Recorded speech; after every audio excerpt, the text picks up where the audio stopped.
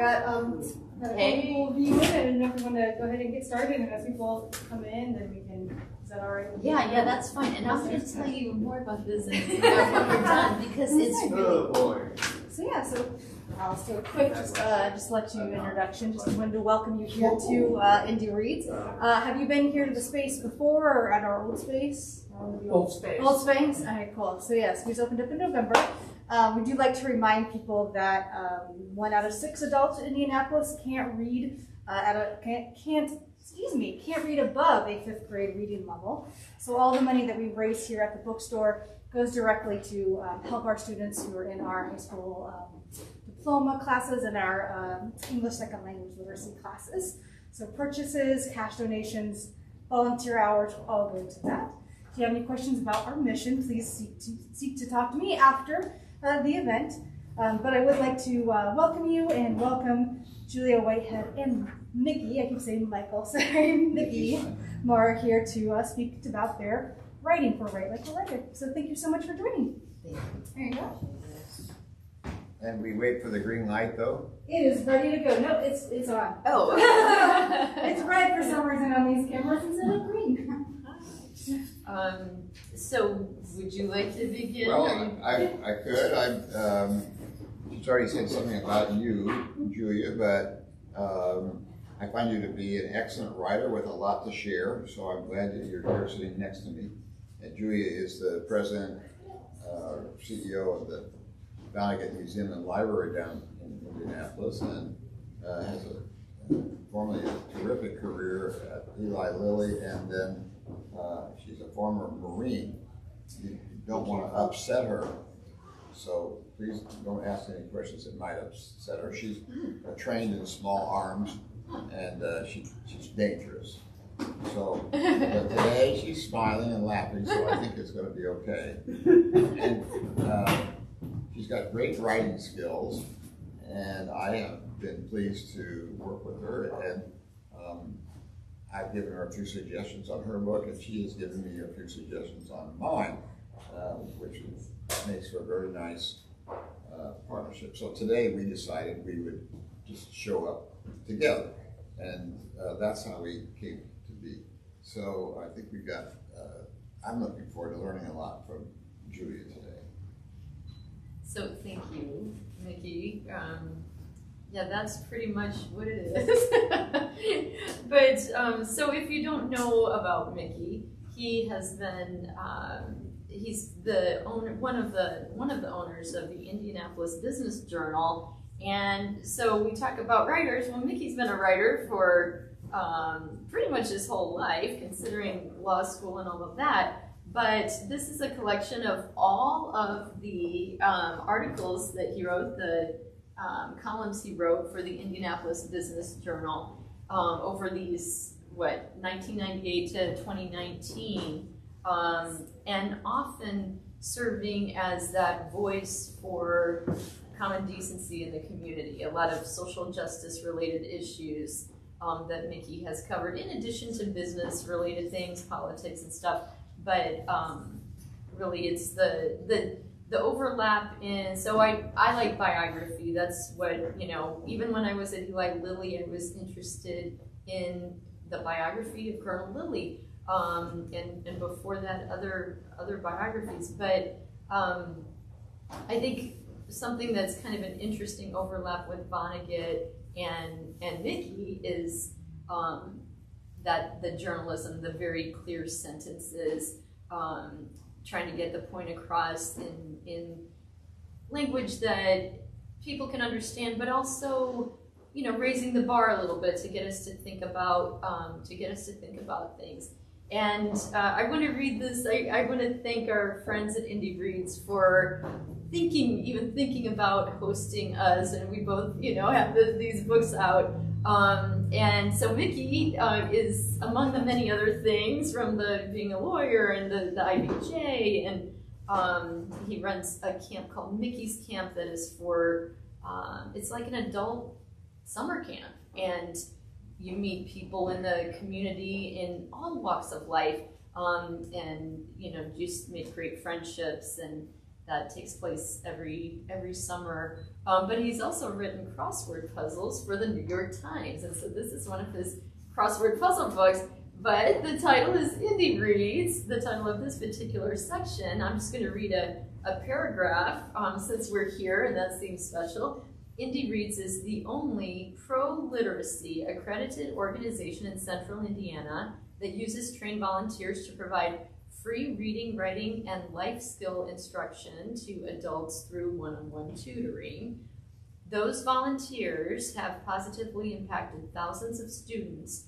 For a few years, I provided crossword puzzles for its annual fundraising event, each featuring a specific letter of the alphabet. And this is one of those crossword puzzles that he provided. And any of you work crossword puzzles? You do? Well, I think we brought the books. I think we have, yes, we have some crossword puzzle books. We do? Through Okay. Zoom. So my daughter lives in Florida. She has all the clues. And she tells us the clues and we give her the answers. Ah. Oh, that's We don't fun. Well, Makes it a little more challenging. So, know that you can buy it here. yeah, we brought it from the Vonnegut Library. Oh, Yeah. it's not very much money, so it's. Yeah, it's a bargain. Yeah. And it supports a good cause. But yeah, I just wanted to, to mention that. And My initials are in that puzzle I know, and I think Jamie's are too. somewhere hidden in there. So that's a. I think you like that book because I tell a little story or a little joke before each puzzle. There's no crossword puzzle book like that. So if you like crossword puzzles, or even if you just want to tinker with it, I think the stories or the jokes are kind of fun. And the answers are all in the back, so you can't go too far wrong. Teacher's edition, right? I kind of like that book. And so another, the reason this event is called Write Like a Writer, that comes from a Vonnegut quote. I'm going to read you a longer, or an excerpt from something Vonnegut wrote on writing with style. And he said, why should you examine your writing style with the idea of improving it? Or why should you examine your writing style with the idea of improving it? Do so as a mark of respect for your readers, whatever you're writing. If you scribble your thoughts any which way, your readers will surely feel that you care nothing about them. They will mark you down as an egomaniac or a chowderhead, or worse, they will stop reading you. The most damning revelation you can make about yourself is that you do not know what is interesting and what is not. And so... Of course, Vonnegut said something about everything. Yeah, he did. He did, and he did a little something on everything too. Yeah. Whether it was art or humor. But let's start with the first thing he says, as far as tips for writers. Use the time of a total stranger in such a way that he or she will not feel that time was wasted. So let's talk about your book. It was your first fiction after writing a number of other, a number Yeah, of that's my non-fictions. 7th book. Well, that includes the crossword puzzle compilation as well. Yeah. So, but it's the first novel. You could read what my wife said if you want. It's on the Okay. back. Sex, mayhem, and medical mysteries? Where did my husband come up with all of that? And that's Janie, the lovely Janie over here. So there's a lot in this book to engage the reader, hold interest. Since we're talking about writing, I mentioned the fact that writing fiction is a whole lot different than writing nonfiction. My first 6 books were nonfiction, and they ranged over a variety of topics. But your material, if you're a good researcher, your material's right there. And you don't have to make anything up. You shouldn't. And so it's not coming out of your imagination.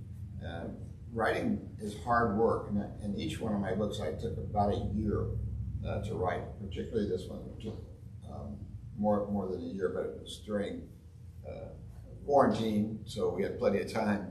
But other books, for example, I wrote 2 biographies, one called 19 Stars of Indiana Women and one 19 Stars of Indiana Men, about men and women that you've probably heard of, maybe know. Some yes, some no. Some people that you probably never heard of. all extraordinary people who would be good. One of my criteria would be that you have to be good role models for our kids. And these books are in pretty much all Central Indiana schools right now. And they're kids, I don't remember what grade, 5th or 6th grade, they have to pick somebody that they want to emulate, and they write reports, etc. And my books have been good reference materials for that. But all I had to do was, and they had to be alive also, because they couldn't be a good role model if they weren't alive. But I so interviewed each one of these people and did lots and lots of research. Gathered the material, but the material's right there. Now I had to put it down in a way that elementary school kids and high schoolers could understand and relate to. So it's a different challenge than coming up with a whole group of fictional characters and trying to figure out how they interact and what their lives are all about. And so it was just a completely different skills. Are you writers or would-be writers? Yeah. And is it fiction or nonfiction? Nonfiction. Huh? Nonfiction. Nonfiction, yeah. And I think I love to read nonfiction. I think I read maybe 3 to 1 nonfiction. But we were on vacation a while back, and it's a nice time to take what they say back here, they have a big sign, beach books. It's nice to take a beach book for a change. But books like my biography were very fulfilling to write. And I enjoyed doing that. And I wrote a book about the Indiana University Rose Bowl team. It's called Cinderella Ball, because they were a Cinderella team. And that involved tons and tons of research and interviews with, well, virtually all the football players of the day. It's 1968. It's way before you were born, I'm sure. But 68, Indiana University won went to the Rose Bowl, and they'd never been to the Rose Bowl before, and never went after it. So that was their year, and it was a fun book because they were underdogs just about every single game, and they won almost every game. And so it's a fun book to write, again, nonfiction. But fiction's a whole different ballgame. Well, and we have that. We also have the football book for sale. And it's, it is about the football team and that sort of thing, but it's for someone like me who's interested in history, it's not just about football games. It's, some of these players had served in the military, and they were coming into, to college on the GI Bill. And there's a bigger story going on with that book.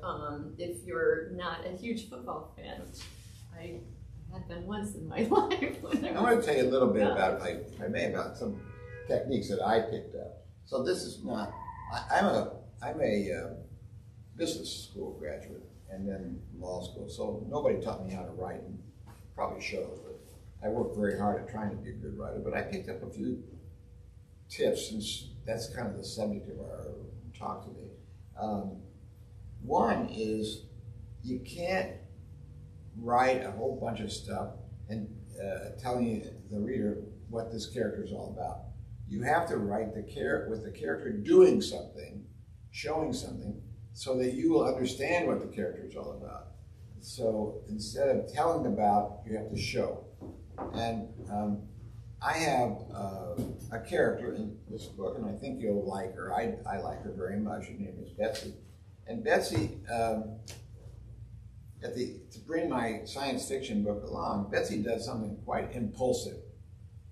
And so, rather than saying in the beginning of the book, Betsy is an impulsive person, I constructed scenarios where she acted impulsively. And so, when she does act impulsively to bring my story into line, you as a reader will say, well, of course she did that. I know her already, and she does act impulsively. And I didn't have the writer to tell you that, because and just show you that she has a few times. So, so that's one thing, show and don't tell. Another thing that I learned you have to avoid is what I would call an information dump. So you want the reader to know a lot of stuff, but you can't just sit there and write pages and pages of information that you want the reader to know, because it's not very interesting. It's not entertaining. It's not the best way to get your point across.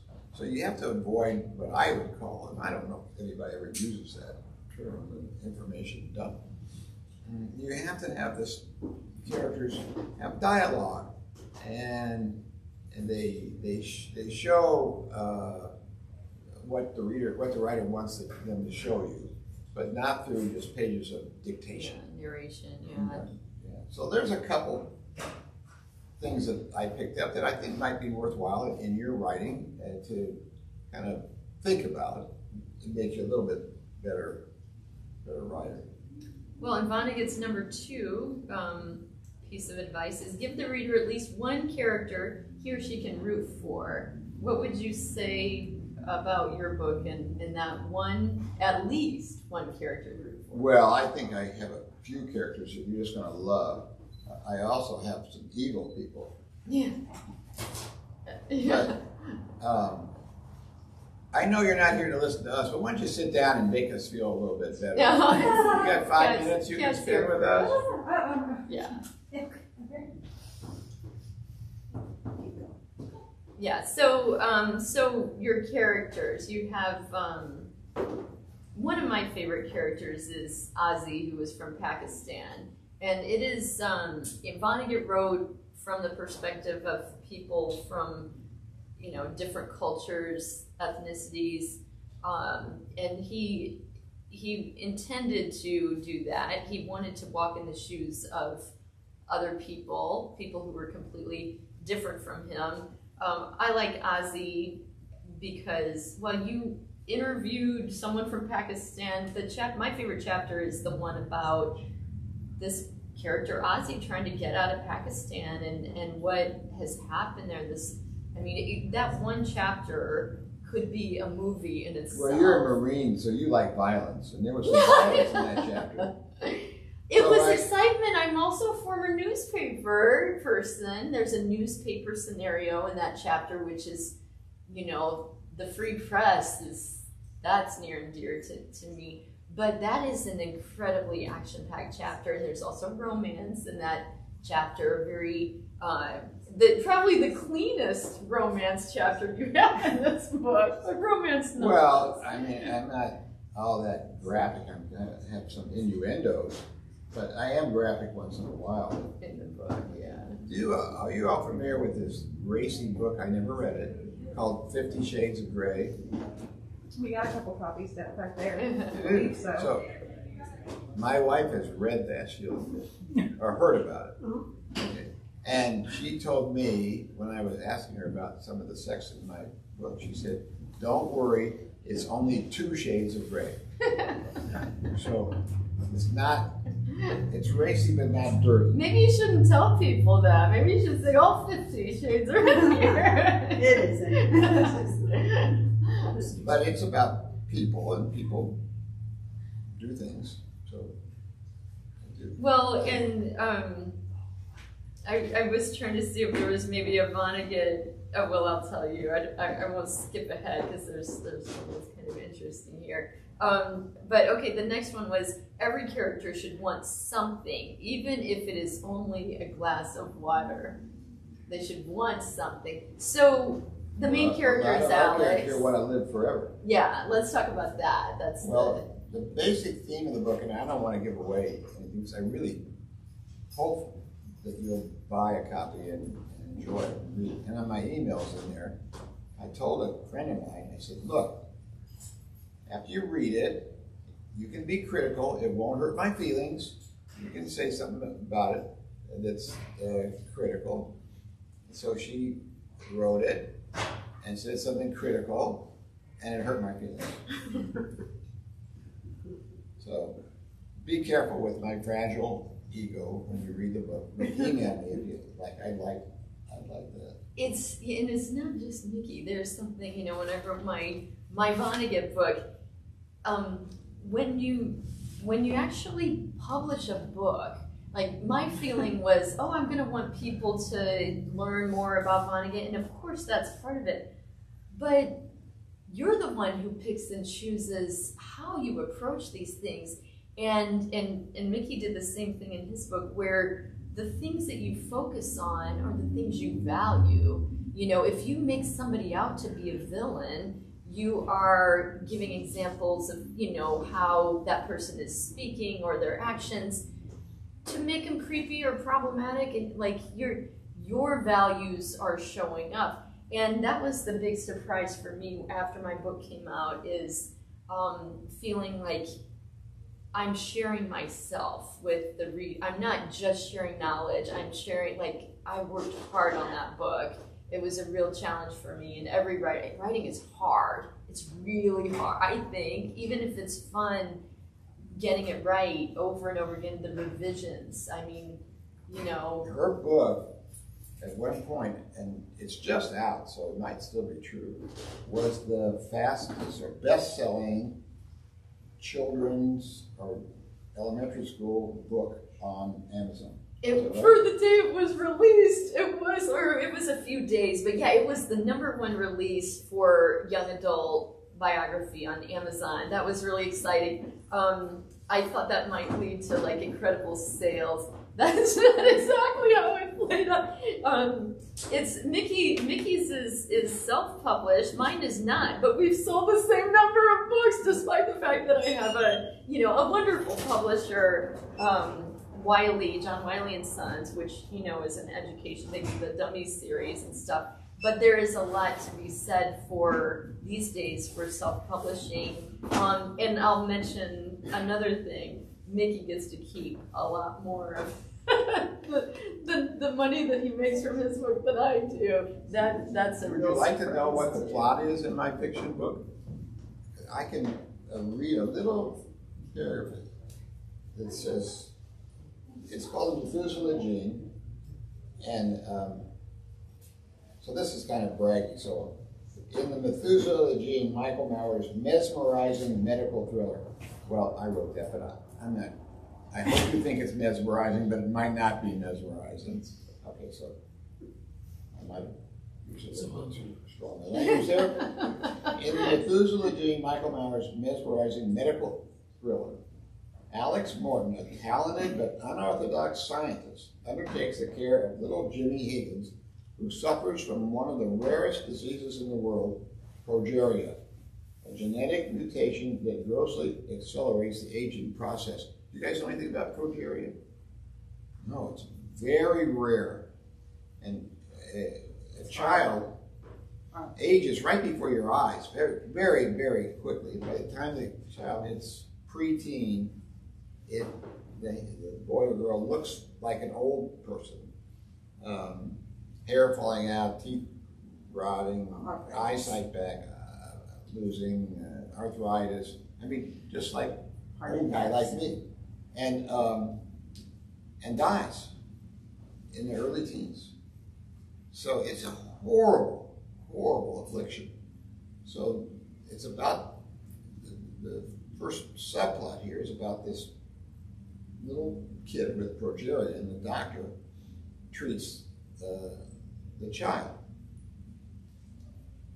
Alex's study of progeria yields staggering discoveries about the mother of all diseases, aging. He kind of thinks, well, wait a minute, I can stop this terrible disease, this aging process in this kid. Maybe I can stop or slow down aging in normal people like you and I. What Alex does not know is that Mother Nature jealously guards her secrets, and that his newly developed therapies will lead to calamitous, unintended consequences. Scary. And that's the fun part of this. That's the science fiction part of the book. So that's what my book's about. I hope you like it. And there's a chapter about the kind of more philosophy of living forever, and a panel, a conference on aging, and some of your personal philosophy comes out in there. But it's it's interesting to think about aging from the perspective of the environment. What does that mean if people lived another 100 years? Why don't you share that interesting fact about? Well, I read about it. I don't know if it's true, but I think what you're referring to is the fact that a scientific journal said that the first person in the world to live to 150 has been born. That's so interesting, right? Would that be you, maybe? Probably not. No? Please no. Yeah, that's interesting. Anyway, that is interesting. Many, many more people are living to 100 than ever before. So this has to do with aging. And I kind of like the adventure, the excitement, and there's a little, as Julia said, there's a little violence and a little bit of sex, but it makes it kind of fun to read. Well, there's, let me see, I hate to pull my phone up, but there's a great Vonnegut quote about readers and, okay, I'm gonna ask you a question and then I'm gonna look while you're answering this. So Vonnegut, one of his tips to writers is be a sadist. No matter how sweet and innocent your leading characters, make awful things happen to them in order that the reader may see what they're made of. So you have Well, Alex. yeah, some awful things. You have Alex. You have Betsy. Some bad One fellow things has happen. PTSD. Yeah. Yeah, From which is the Korean War. Korean War. Yeah. And it's kind of sad. Yeah. But it's real people doing real things. Anybody have any questions? What were some of the other books or sources of inspiration for wanting to write about aging? Were there other books or writers that you were reading that sort of got the ball rolling on that? Yeah, I didn't read other books on aging, but I read tons and tons of literature from all sources, scientific and general reading. And I would read something that I thought was germane to my topics and tear it out and pile it up on my credenza.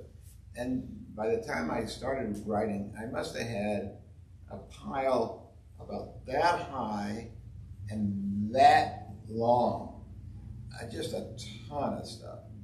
And the more and more I read, the more I piled up, the more ideas I got.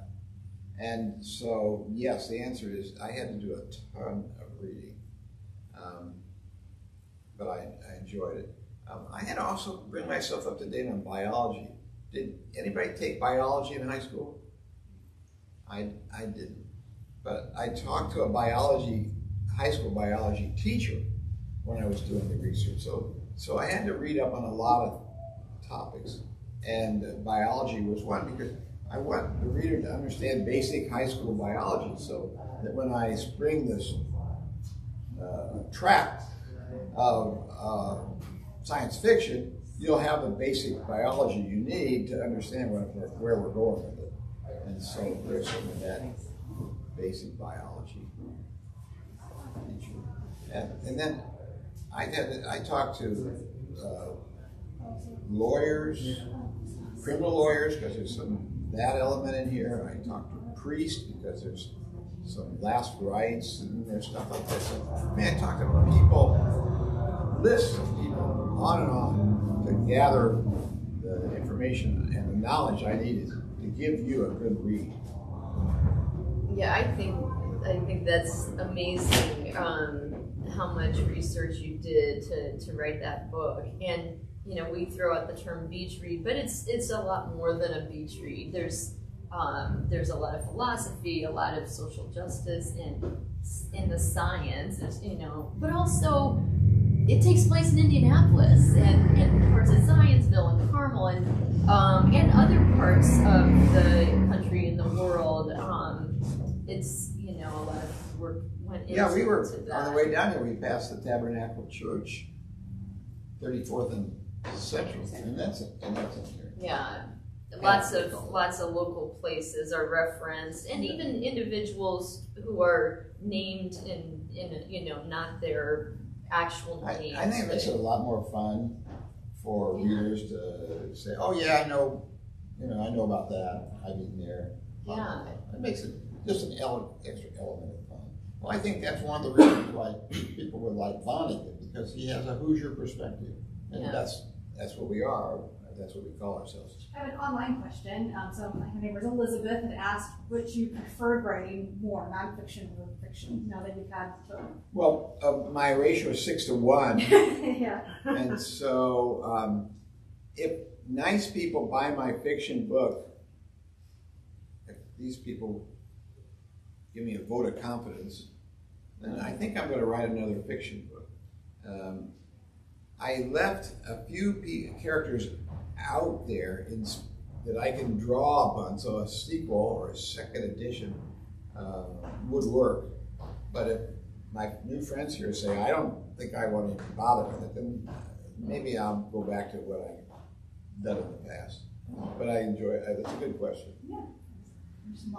Yeah, thank you. Well, I did find that Vonnegut quote, because you mentioned, there's some romance in your book and some other things. But Vonnegut said, I try to keep deep love out of my stories because once that particular subject comes up, it is almost impossible to talk about anything else. Readers don't want to hear about anything else. They go gaga about love. If a lover in a story wins his true love, that's the end of the tale, even if World War III is about to begin and the sky is black with flying saucers.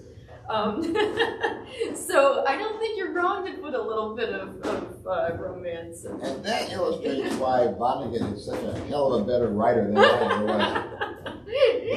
So well, if you got a choice, you might want to buy Vonnegut. One thing about my book so my book is multiple chapters about his life story, but then I take on Slaughterhouse-Five, the book Player Piano, and then the short story Harrison Bergeron, more of an analysis. But I'm not I guess this will be a tip for people who are, becoming writers. I was so insecure about writing this book because I don't consider myself an academic. I haven't been a professor or anything like that. And even though I'm the founder of the Vonnegut Library, and I felt like, I know this story, I've been capturing anecdotes for 10 years to put into a book, I was insecure intellectually. Oh, well, can I do this?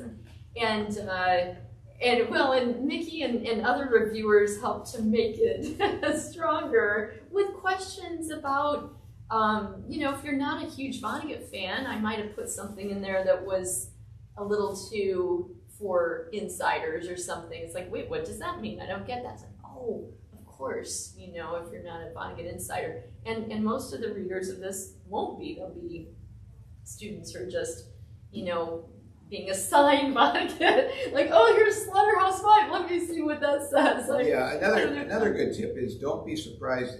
In order to get your writing right, you have to go through scads of drafts. I did 56 drafts of that book.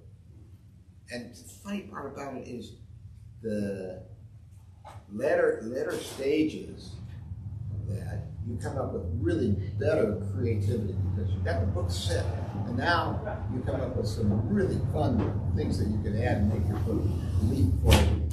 So in writing your book, be prepared that you're going to have to be self-critical and go through many drafts to get it right. He's not kidding about the 56 drafts either. And he would, write a chapter, write another chapter, review, each time going back, reviewing the whole thing.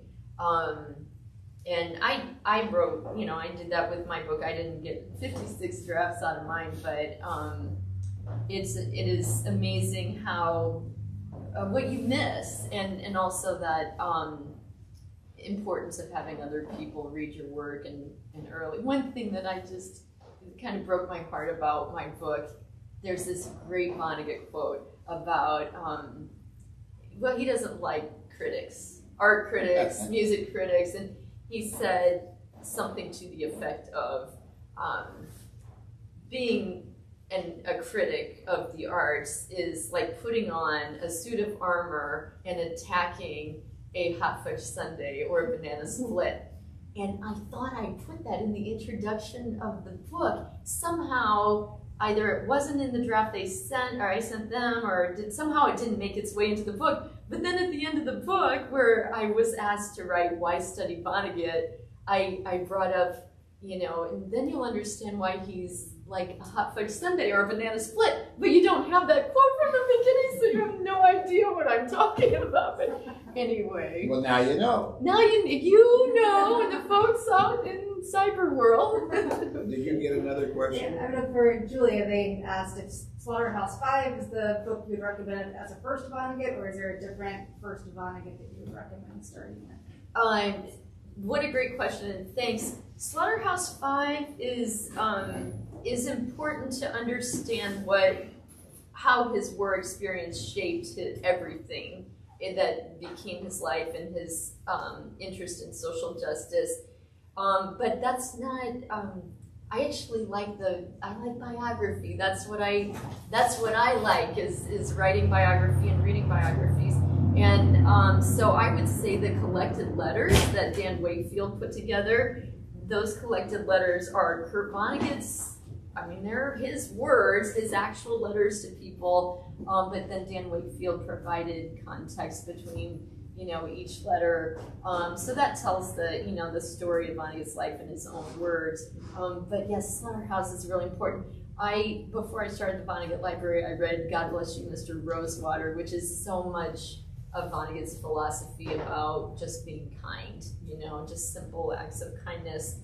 So that has a special place in my heart. Everybody's different, and my colleagues over here who would, they have other suggestions. Do you want to throw out your suggestions? Cat's Cradle is the first book, I think, because it's really good and the chapters are really short, so you can fly through it in like 2 hours probably. And it was voted his favorite book last year in our Vonnegut tournament. Yes, so for Zoom folks, Cat's Cradle was one suggestion, and he creates his own religion based on his study of anthropology. How about you? My favorites, I always recommend Jailbird. So I think that's kind of like a lot of people don't. It's underrated. That's all I'm going to say. Jailbird is underrated. I think honestly that you get a good taste of his political philosophy. Yes, the political philosophy shows up big time in Jailbird. It's just a fun read. Anything you pick up by Vonnegut is going to be good. Welcome to the Monkey House. The collection of short stories is also. Wouldn't your book be a good first Vonnegut? I should, yes. In my book, I'm not a great. I say I'm not a great self-promoter. Some people might disagree with me. Since here we are in Indie Reads. But yeah, this is, even though it is for a young adult audience, I wrote it for the way that I would read something. I said, I'm not an academic, so. If I have to write a report on Vonnegut, would I buy that book and kind of copy what you wrote? Would I get an A in my theme? I think if you didn't get an A, you get, some kind of good effort or something. But let's go back to you, unless there were any other questions. Okay. Here's another Vonnegut. So, write to please just one person. If you open a window and make love to the world, so to speak, your story will get pneumonia. So, Vonnegut wrote for one person. He said he wrote for his sister Alice. That was the person he had in mind. Even after she passed away, and he took her children in and all of this. But do you feel that you were writing for anybody? Were you writing for yourself, or were you writing for someone? Just telling the story. You've been collecting all this information. Well, the funny part about it is I dedicated it to my grandchildren, but I won't let them read it. Which so is I can't so say I wrote funny. it for them. That's very funny because, I guess I was going to say they're mostly in their teens and today, but But Yeah. well, some of them are not. Some of them are elementary school children, and the themes are would be a little bit difficult for them. The themes of death and violence and sex and stuff that normal people experience on a day-to-day basis. So dedicated to my grandchildren, but not written with them in mind. Yeah. Well, here's another Vonnegut thing. Give your readers as much information as possible, as soon as possible, to help with suspense. Readers should have such complete understanding of what's going on, where, and why, that they could finish the story themselves should cockroaches eat the last few pages. So I don't agree with that. I have some surprises in my book, and I hope. I've already had a bunch of people write me and say they loved the ending and I didn't expect it and came out of left field, stuff like that. And I enjoyed springing a few surprises. So I disagree with Vonnegut there. If cockroaches were to eat in the last couple of chapters, as a reader, you'd be unhappy with me. What the hell happened here? You know, what happened? And so I think that it's fun to write a surprise. Is it fun to read a surprise?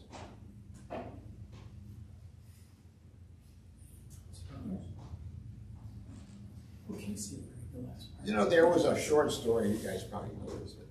I think it's called The Lady and the Tiger, but I'm not sure. And I've read the theme more than once, but there was this guy in the room, it's a short story, and there were two doors, and if he opened one door, he was going to marry the princess and have half the kingdom.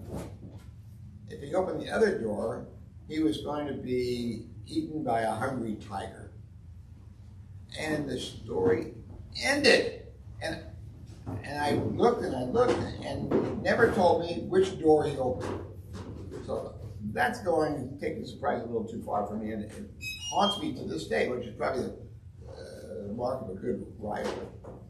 Which door did that guy open? Are you guys familiar with that book? I don't remember the name for sure, but there's another book by a great author, James Hilton. He wrote, his famous book was Goodbye, Mr. Chips, that made it into a movie, and a number of his books were made into movies. And he wrote one called Lost Horizon, and that's where he termed the term Shangri-La. You probably heard the term Shangri-La.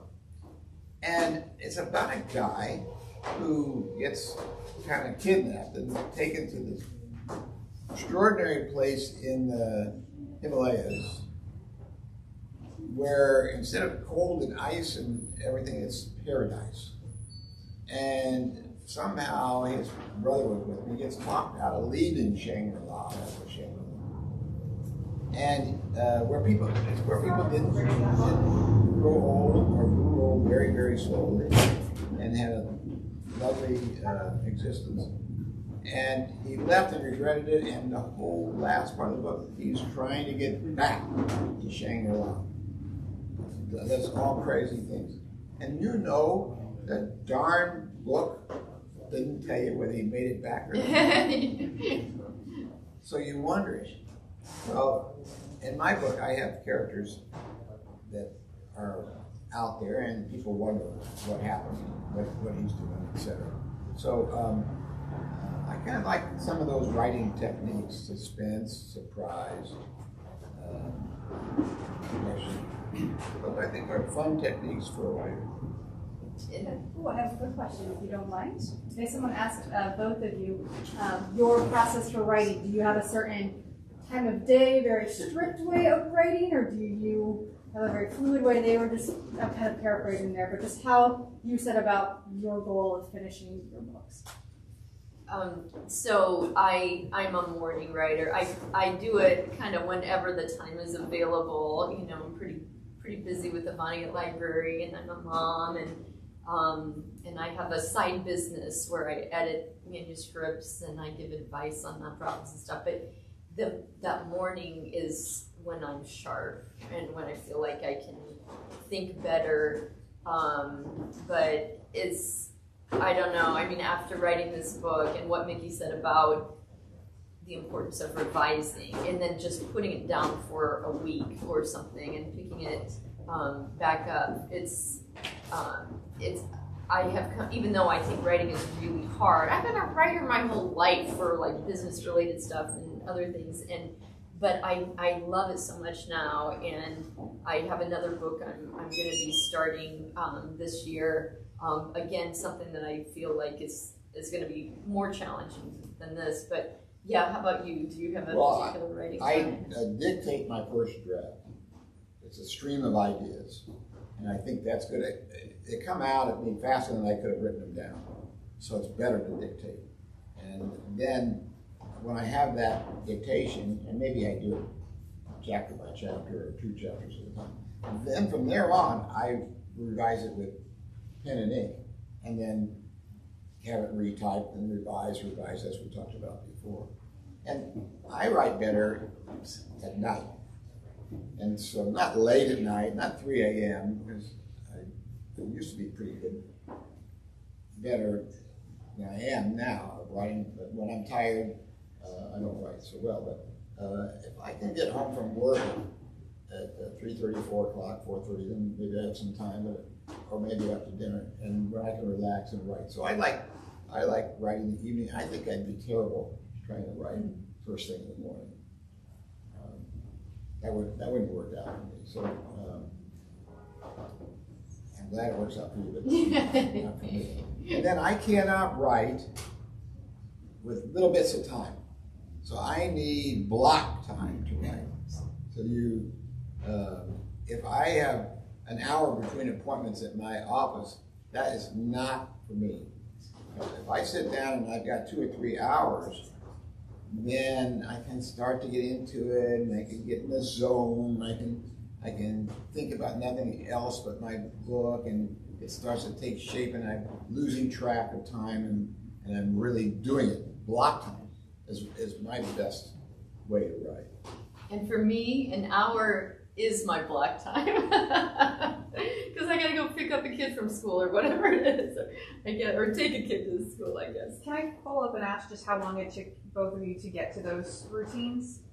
Like if you had trial and error, or what your process was to get to your current writing routine? Yeah, well, this is my 7th book, and so it took me a while to learn where I make the best contribution to the endeavor. And so when I first started out, it was a compilation of underwater photography. It's a book called Watercolors, and that's kind of the easy entryway to write, so I didn't need to develop writing skills that way. Maybe they have them here. It's that book here. It's long ago out of print. But then as I started getting into the biography books and the football book and some of the other things that I was doing, then I realized I would sit down. I got an hour before dinner. I didn't get anywhere. I wasn't deep enough into it. I think you can make the analogy of when you go to sleep and you don't get much out of your sleep until you get into a deeper sleep, like REM they used to call it. I don't know what that's. I just don't get into my book, and I learned that by trial and error, as you suggested. So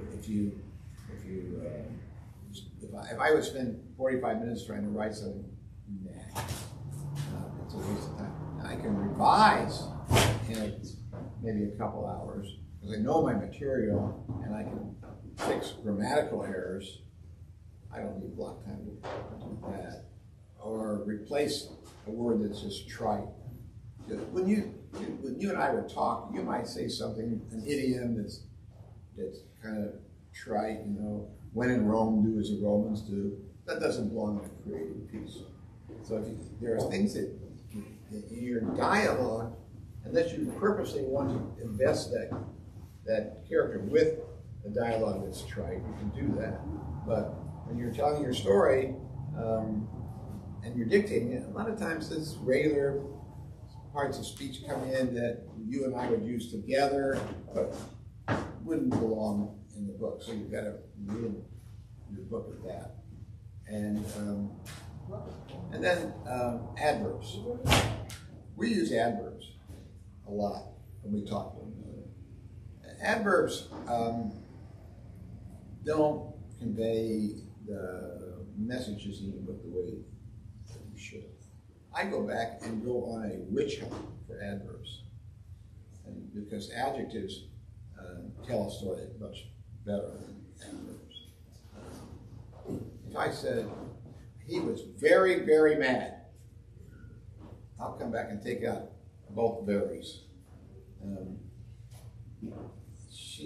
Stuff like that. So those kind of revisions, I don't need major block time to do that. I'm just trying to improve. And one more thing on that. This is the lady that would tell you whether that's true now. But I'll sit up in bed in the middle of 3 o'clock in the morning and say, "Oh my God, what a great idea!" And I know that if I don't write it down, come 7 o'clock, I won't know what the heck I was talking about. So I'll write an idea down at 3 o'clock in the morning, and then see it again, and then most of the time, oh yeah, I'll incorporate that in my book. So that's part of writing too. It possesses you. And then for me, it was more looking back on it. It's been a self-discovery thing. I don't have 7 books behind me the way Mickey did, so it's I'm still learning about myself that way. But one thing we have in common is that we don't spend a lot of time like watching shows and stuff. Like especially after writing this book, like I just want to get those ideas out, even if it's something that I don't plan to write for many years, or just some crazy idea that I might never do anything with. I just have reprioritized my time that way, and even things like just being on my phone, surfing the internet or reading the news. I used to do that so much more, and now I just have to be very conscientious about not wasting time in ways that I feel like are, waste. We've held you from 2, it's now almost 3. And I was just thinking, you obviously came together, and if you would buy my book, you'd only buy 1 copy. Am I right so far? Yes? So we could buy 2 different books. Yeah. Oh, they're going to buy 2 different books. That's good. Get the fiction from here. Yeah. Well, So I have a question. yeah, go ahead. So I've been teaching 26 years, and I have 26 years of experience here. Yeah. And a friend of mine and I were like, yeah, we need to write a book. We need to write a book. And I'm like, it's never going to be done. Mm-hmm. And I'm just trying to think the best way to get me over that. That's a mental thing. It is. How can I get started just writing down those ideas that I have in my head? Because in my head, I'm like, how am I going to organize 26 years of what I've done and What subject did you teach? I'm teaching art. I'm still teaching. Art? Yeah. Where? In New Palestine, I teach elementary, and we teach what's called teaching for artistic behavior, which is it's the classroom is set up as a studio, and a lot of people are interested in it. Yeah. And there's 2 books that colleagues of mine have written, and then so I was like, well, we could do it too. Oh, you must have tons of anecdotes, and you must have lots of examples of art produced by your students and you. I mean, there's all kinds. You can start by listing all the ideas you have. But there's just tons of opportunity to write about some of your 26 years. I would start by listing all of those. Kind of take an inventory and put it down on paper. That would be a good start.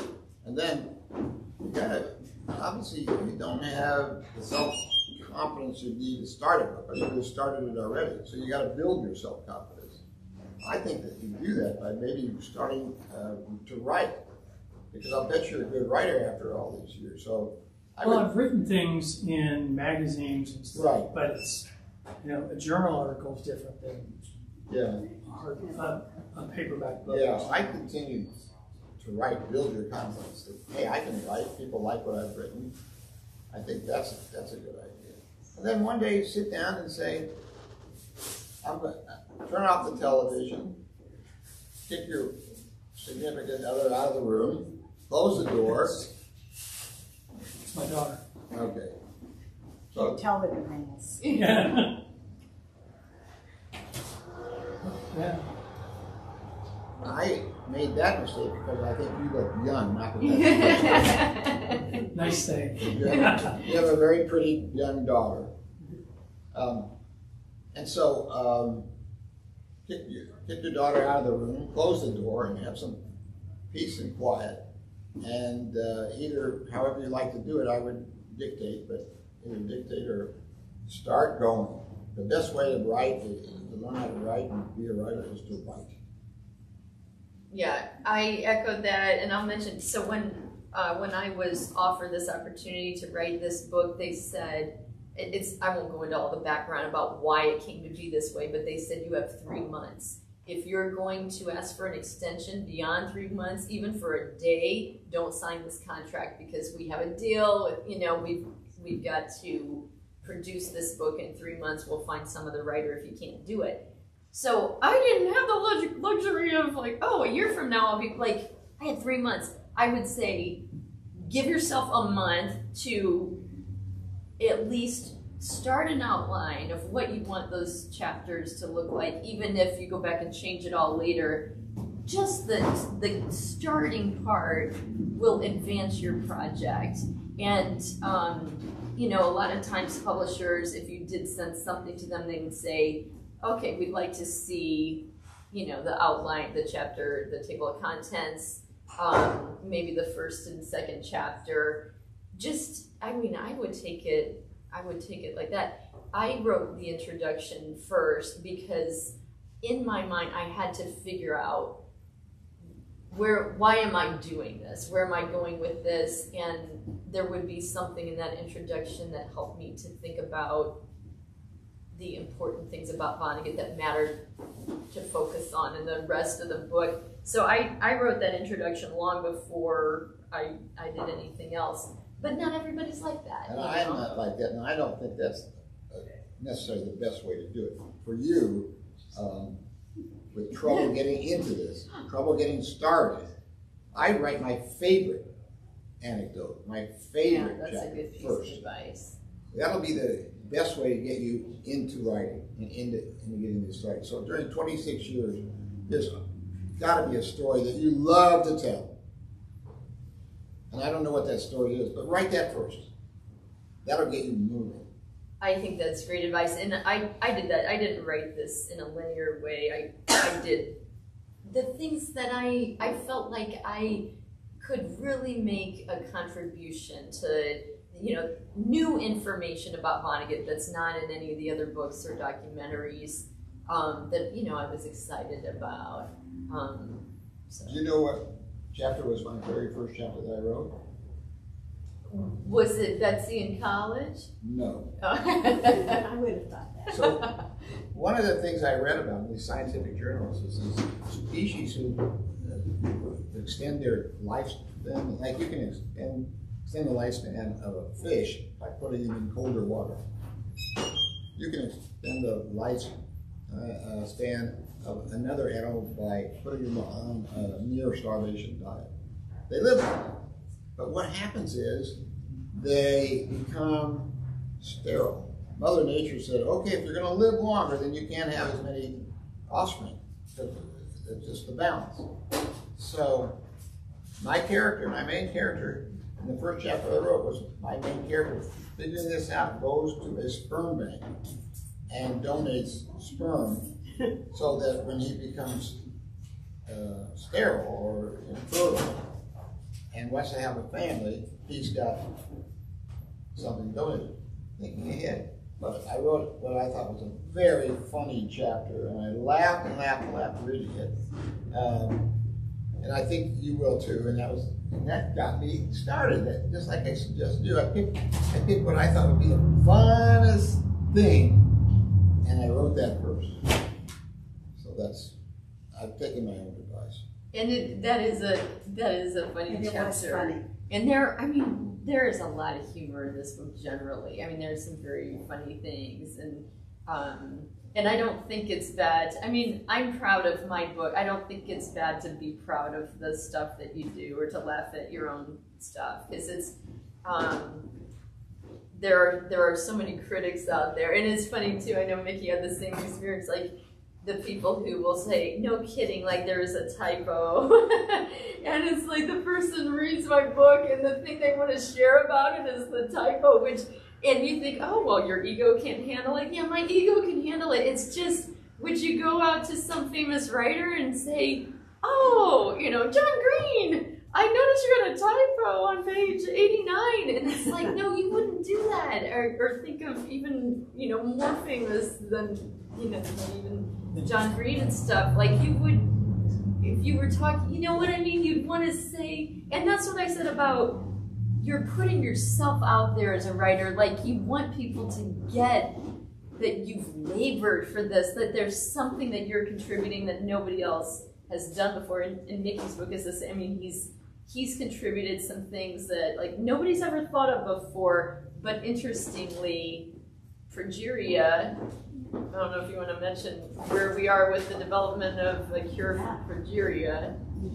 Well, it's ironic that part of the book talked about the search for the defective gene that causes progeria. That's pure science fiction, except from the time when I first started writing to the time the book came out, scientists did find that defective gene. So science fiction became reality, and it's moving very fast. So anyway, it's after 3, and so I don't want to keep you guys any longer unless you refuse to buy a book.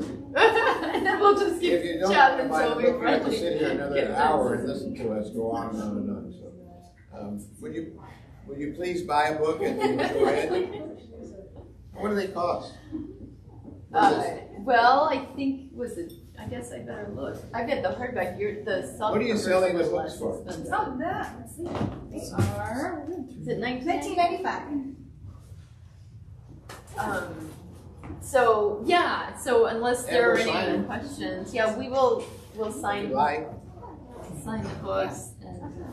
And I just want to thank those who are online for joining us as well today, and we'll have signed copies available as well for those who couldn't make it. We'll have you guys sign a few extra if you wouldn't mind. Sure. Yeah, and thanks very much, Absolutely. Kat, to Thank Indie you. Reads. And I like these guys, so I'll tell you what I'll do. If they buy one of my books, I'll buy the crossword puzzle book from you and Mickey. Oh, there you go. Well, that's nice. Thank you. Thank you.